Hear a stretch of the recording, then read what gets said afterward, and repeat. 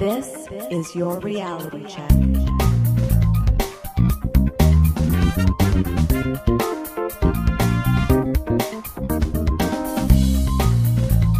Hi everyone, and welcome to The Reality Check, your weekly Canadian show that explores a wide range of controversies and curiosities using science and critical thinking. Today is July 12th, 2016, and I'm your host, Darren McKee. With me, as usual, are Adam Gardner. What's up, cuboids? Christina Roach. Hello. And producer Pat. Hi, everybody. We have three interesting segments for you. Cristina is going to explore whether 2016 has been atypically bad for celebrity deaths. And then Adam is going to look into whether cell phones cause cancer. Mm-hmm. But first, do you need to drink 8 glasses of water a day? Have you noticed how often people carry water bottles around? Whether at a meeting, in a classroom, or out for some activity, many people have them because they believe it is important to stay hydrated. I can recall Oprah being a believer in drinking 8 glasses of water a day, and many people believe this is what they need to be healthy. Now, 1 cup is about 8 ounces, which is 250 milliliters, so that's 2 liters for us Canadians, but 8 cups of 8 ounces for the imperialists. This is why it's also known by the 8x8 rule. But is it true? The American Journal of Physiology was also curious to know this, so they invited Dr. Heinz Valton to review the literature. Who is Valton, and does he deserve our benefit of the doubt? Well, in addition to being a professor emeritus of physiology at Dartmouth Medical School, Valton is also a kidney specialist and author of 2 widely used textbooks on the kidney and water balance. Better than some hack that only wrote 1 textbook on kidneys and water balance. What did he find? Well, Dr. Valton found no scientific studies in support of needing to drink 8 glasses of water a day. Instead, here's a quote, "Surveys of fluid intake on healthy adults of both genders, published as peer-reviewed documents, strongly suggest that such large amounts are not needed." His conclusion is supported by published studies showing that caffeinated drinks, such as most coffee, tea, and soft drinks, may indeed be counted toward the daily total.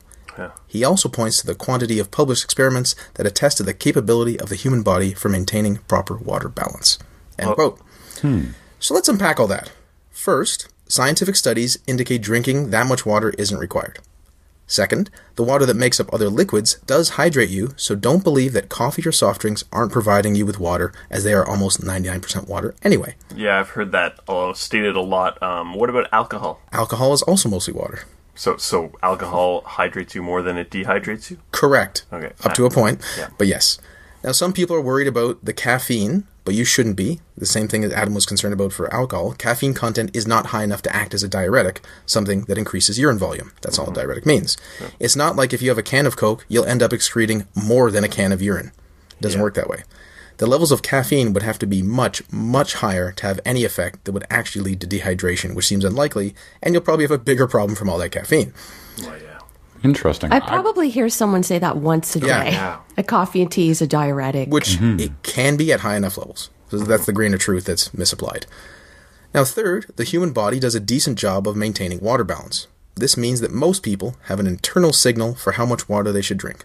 It's called thirst. If you are thirsty, drink some water. If you are not, you don't have to. If you are not thirsty but still want to drink some water, you can do that too. Of course, we all might know someone that gets very absorbed into tasks such that they even forget to eat over many hours. So those people might need an overt indicator, aside from themselves, to regulate their system a bit more. Further, if you're trying to prevent kidney stones or doing strenuous physical activity, or are on a long airplane flight, or the weather's very hot, you probably want to drink a bit more water than usual. Darren, do you have any idea where this arbitrary 8 glasses of water comes from? Excellent question. Where did this belief come from? Valton thinks the notion may have started when the Food and Nutrition Board of the National Research Council recommended approximately, quote, 1 milliliter of water for each calorie of food, which if you think about a 2,000 calorie diet, that'd be about 2 liters of water, or 8 cups. Aha, right? Yeah. But wait. In the next sentence, the board said that most of this quantity is contained in prepared foods. Right. Yeah. That's right, the water content in food counts as well. Many foods are largely water. Fruits and veggies typically are over 90% water, but even meat has water in it. So in conclusion, you do not need to drink 8 glasses of water a day. While we humans do require water, the water in food and other drinks helps keep us hydrated. Unless you have a medical condition, it's very hot out, or you're exercising a lot, you don't need to drink more than what you feel you need. You can, to embrace this rare opportunity to quote an accurate ad slogan, obey your thirst.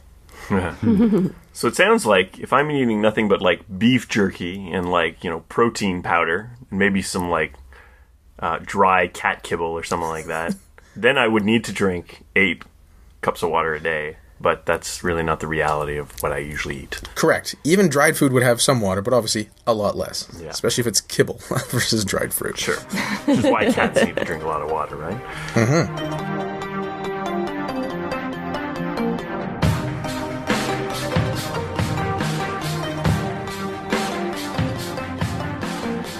And now, Cristina, has 2016 been atypically bad for celebrity deaths? Certainly seems that way so far, huh? So after David Bowie, Prince, and more recently Pat's hero, Muhammad Ali, passed away, I heard a lot of people say, me included, okay, enough 2016. A few go so far as suggesting that 2016 is cursed. While it's true that the number of celebrities who have died this year is oddly high compared to the last few years, is it really worse? A couple of major media outlets have published stories about this in the last couple of months, including Time magazine and the BBC. A BBC report looked at the number of obituaries published this year in comparison to the same time last year. The basic stats show a very clear upswing of notable deaths in the first 3 months of 2016. According to research by BBC Radio's program, More or Less, it jumped from only 5 between January and late March 2012 to a near 5 times increase of 24 in the same period this year. However, if you look at Time.com's archives, the number of celebrity deaths reported so far this year is pretty consistent with the number reported over the same time frame last year, with 21 in the first 3 months of 2016 versus about 24 last year. So why do some people have this perception that more celebrities are dying this year? Well, it depends on what you mean by celebrity, I guess, right? That's true, and I will get to that too. But first, there's a few things at play here, actually. If there's been a notable upswing in celeb deaths, it can be attributed in part to pure chance. Yeah. Basic statistics teaches us that similar events sometimes occur in clumps, and other times they don't even occur at all. Using notable deaths as an example, the number reported may be high for a period of time, then suddenly drop for no extraordinary reason. So when averaged over a longer period of time, the total number of deaths may actually be quite unremarkable. Using 2015 as an example, even though more people may have died by this point, as the year went on, the rate of famous people dying fell. Another thing to consider is the baby boom factor when we saw a big growth in the population. The U.S. Census Bureau claims that 76 million people in 2014 belonged to the baby boomer generation, which is about 23% of the population. More babies means there are more people who can potentially become famous, right? So it's also noteworthy that people born in that time frame or who became famous in the 60s and 70s are now in their late 50s to 70s when the odds of dying are higher. If you look at some of the major deaths this year, Bowie was 69, Ali was 74, Prince was 57, and actor Alan Rickman, who played Snape in the Harry Potter franchise, was 69. I think that's a great point, Cristina. I think there's probably a background underlying assumption that people are making, which is that there's an equal amount of people born each year in the past decades, and there's an equal amount of famous people in each year also that come from that birth year, which makes no sense whatsoever. Right. As you said, the baby boom was a huge cohort. Also, there's just a lot more people now than there used to be. Yeah. So as a ratio, there should be even more celebrities dying perhaps in 50 years, depending how you determine celebrities. Right. But yeah, it's this underlying assumption of like, yeah, sure, there's the exact same amount of people who are famous each year from birth. And there's just also like an age of celebrities, right? Like celebrities sort of came into being later in the century, I guess. Exactly. And we can also thank the explosion of online media feeding this perception, right? So thanks to increasing media outlets on the internet and popular social media platforms, news gets shared way more quickly and widely than when we relied mainly on print newspapers or magazines. As well, outside of being a musical artist, if you weren't on TV or in a movie back in the day, you really weren't that famous. So the definition of what constitutes being famous has also evolved over time because you can include people like the Kardashians as an example. Right. Are you saying there were fewer sex tapes than the 1800s? In the 1950s as well. There's also the level of celebrity someone is. Many famous people who have passed away this year are more world-renowned and well-loved than many of the actors or celebrities that died last year, for instance. So all of these factors may give us the impression that there's an increase in notable deaths when there really isn't. Now, according to Gizmodo's James O'Malley, who breaks down various data criteria, if you take an average number of notable deaths per day so far in 2016, and you use that as a basis to project the number of notable deaths over the entire year, and celebrities keep dying at the current rate, then this year would indeed be worse for celebrity deaths. Well, that's a lot of ifs. But that's a lot of ifs. So, and let's hope this trend does not continue. Sure. So it's really more a winter 2016 issue than a 2016 issue if this cluster is sort of more focused and restricted in time than the entire year. I think the answer is that randomness is clumpy and this is a clump. Yeah, that's fair. That's fair. Yeah.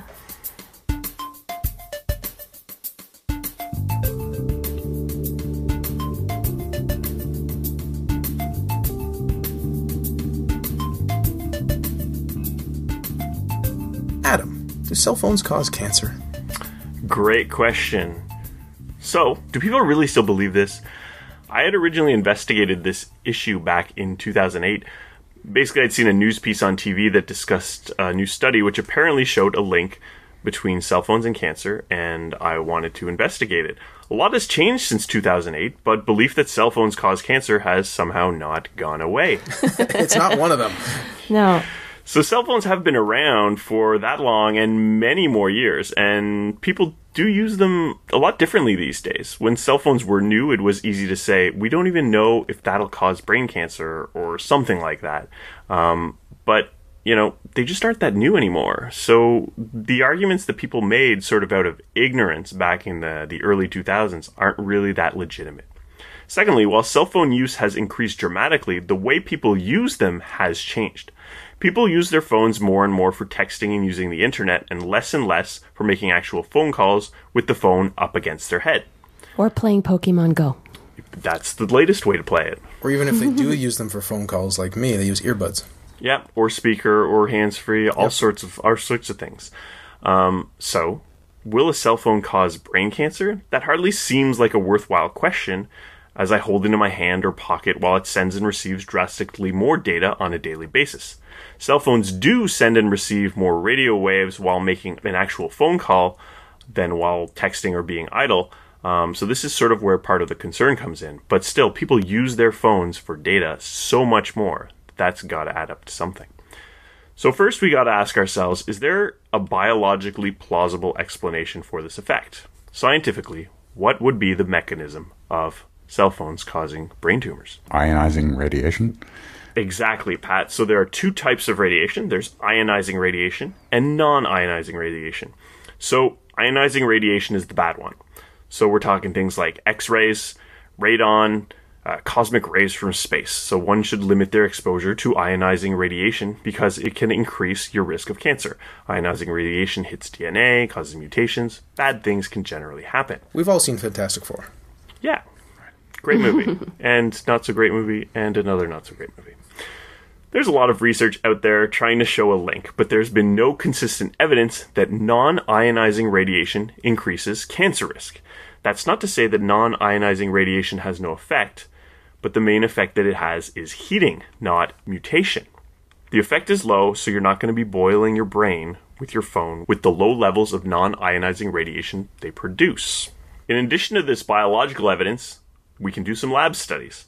So these are studies on animals or cells in a dish to see how they react when exposed to high levels of radiation that are similar to what a cell phone would produce. So non-ionizing radiation exposed to these things. There are a lot of studies like this. Many show no effect from cell phone-like radiation. One, such as a study where rats were exposed to high levels of RF radiation for 9 hours a day for a 2-year period, show a mild increase in growth of tumors. This particular study by the U.S. National Toxicology Program showed no increase in female mice. These results are always mild, suggesting that there is either no risk or a very small risk.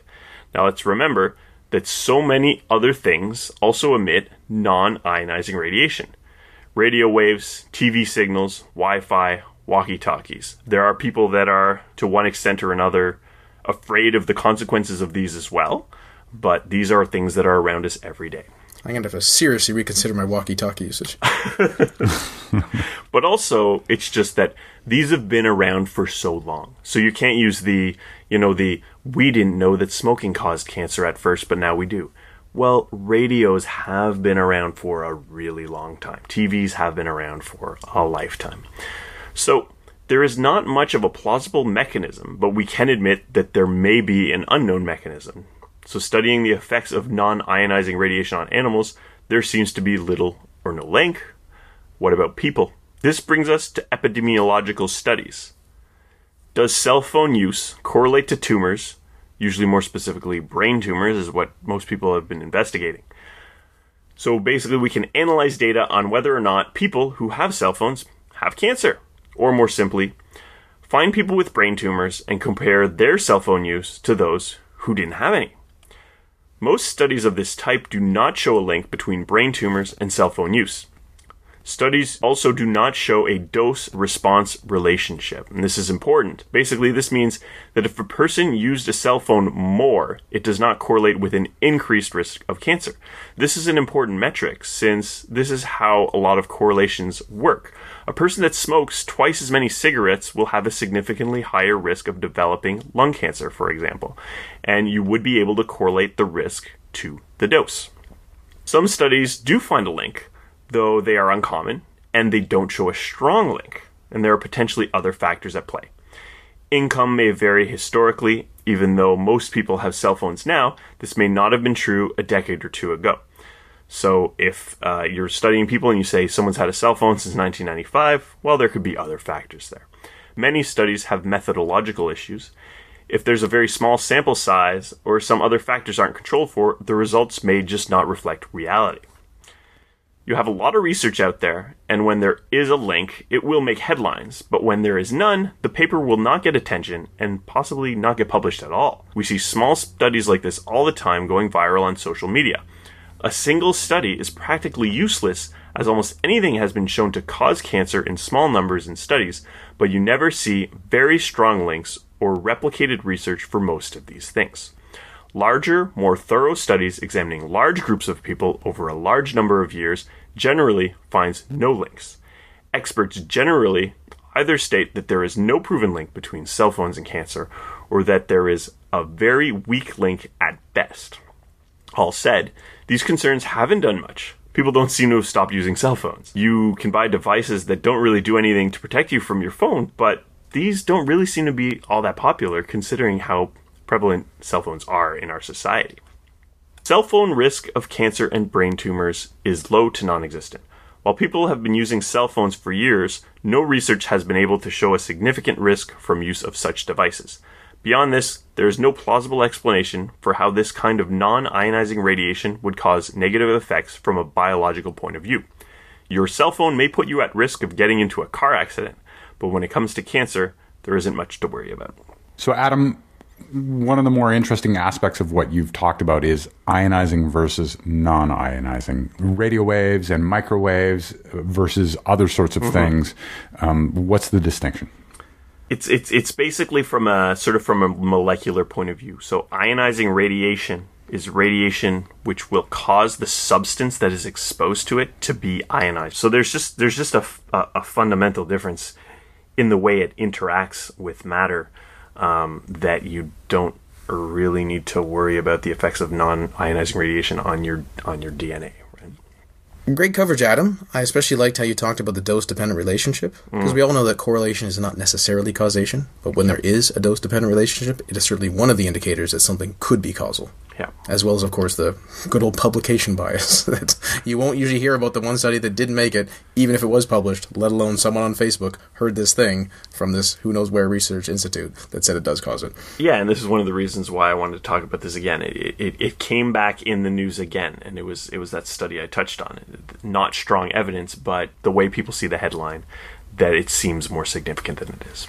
Well, we already know that many people do not read beyond a headline, so it's a lot more salacious when you can share something like that, right? Thanks for listening. On this show, I covered that you don't need to drink 8 glasses of water a day. Obeying your thirst is pretty much sufficient.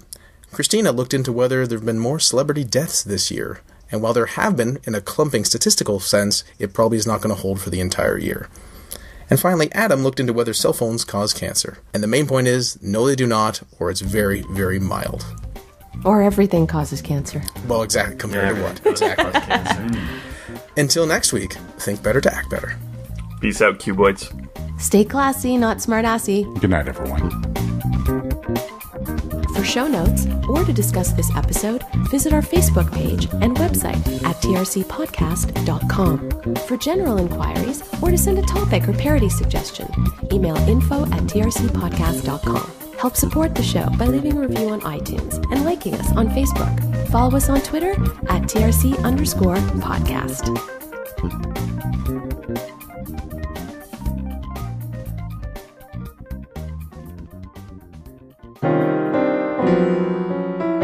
Outtakes. I added an S, which made it more confusing for myself. Just like Superman adds the It means hope.